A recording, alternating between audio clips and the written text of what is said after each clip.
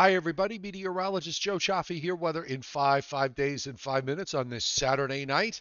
Brought to you by Omni True Value Hardware at 1226 North Wellwood Avenue in West Babylon, New York, and Southwest Suffolk County on Long Island. And they serve the entire New York, New Jersey, Connecticut tri state area. They are Long Island's largest rock salt source. So if you can't find rock salt where you are, you can head over to Omni. They also have all the great snow and ice melt products like Mag and Pelido. Might need a new snowblower or two, or maybe you just need supplies to get you through any kind of winter storm. 631-756-1125 for the best prices anywhere. OmniTrueValue.com is the website.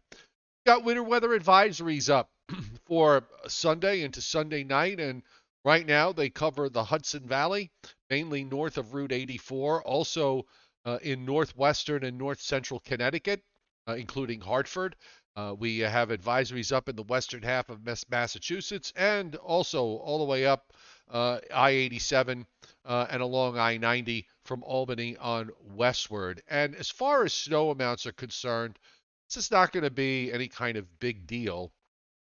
The southern flank is probably right along I-95 in Connecticut, and maybe even into northern portions of New York City, northern New Jersey, where we could see anywhere from a coating to perhaps a couple of inches. Some elevated areas could probably do better in the Hudson Valley and places up around Poughkeepsie and into the Catskills and further north as you head up into upstate New York. I think there's going to be a few localized surprises with this because of an upper low that's dropping southward, and the surprise might come perhaps for Long Island and for areas in northern New Jersey south to say Route 78 or a little bit further south than that, where there could be a changeover to snow and maybe a light accumulation from that. We're just going to have to monitor radars tomorrow to see whether that's going to happen. Also want to mention too, northeastern Pennsylvania, which is not under any kind of advisory at the moment, is another area that could wind up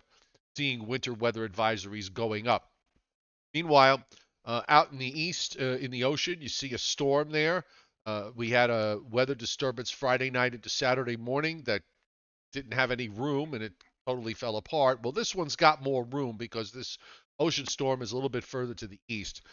There's an upper air storm system that's with this too, vigorous little shortwave that is moving on through the northeast for Sunday into Sunday night, and that's really all this is. And then it's going to go on its merry way.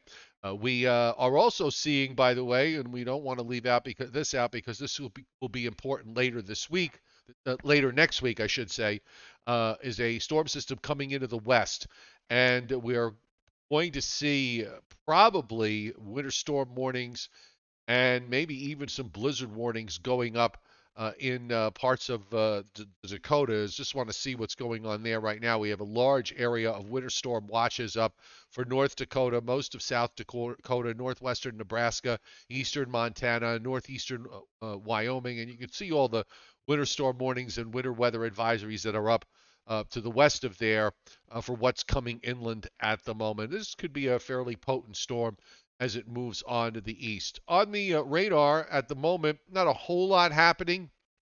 You see rain from Texas across Arkansas and into northern Alabama and now into northern Georgia. That is moving eastward. That area of the south is going to be dealing with rain again after some areas got a break today, where we haven't seen sun in many days. Now did get to see some today. Around the Great Lakes, you're beginning to see some snows there. That's part of that upper air system that is moving to the southeast. And of course, you see all the action going on in the west, particularly in California. Some very heavy rains going on right now near and north of Los Angeles. And those are moving on up to the northeast with heavy snow up in the mountains. So you've got the accumulation forecast. I do want to show you here from the folks at WPC. They on their long range is kind of interesting. So this is the long range. Let me go back to Wednesday. Wednesday, you have a 90% probability of at least 2 to 3 inches of snow in the Dakotas and Also a slightly lower percentage, but still a very high 70 to 90% in that light blue area surrounding that, going into Minnesota and going back into Montana. This is in their day 4 of the long range. Now on day 5, which is Thursday, we're going to shift this to the east. We're going to start to see perhaps the impacts of that storm system moving east. So late on day 5, which is Wednesday into Thursday, so Wednesday night, we have a 10 to 30% chance of 2 or 3 inches of snow in the mountains of northwestern Virginia, West Virginia, central PA, and into southwestern New York. When we move into the Thursday, Friday time frame, we are already seeing WPC has 10 to 30% just touching New York City and Philadelphia to Washington, D.C. and Baltimore. But we also have 30 to 50 and even 50 to 70% probability being indicated back into Pennsylvania. And then for the Friday to Saturday time frame, also seeing some high percentages up and through upstate New York with the southern end of the 10 to 30, just north and west of New York City, and then running east to about Harrisburg. I expect this to change in the coming days as we watch this system evolve. In the meantime, let's take care of this first system here, and we're going to use the HRRR tonight, only so that I can illustrate what might happen tomorrow night.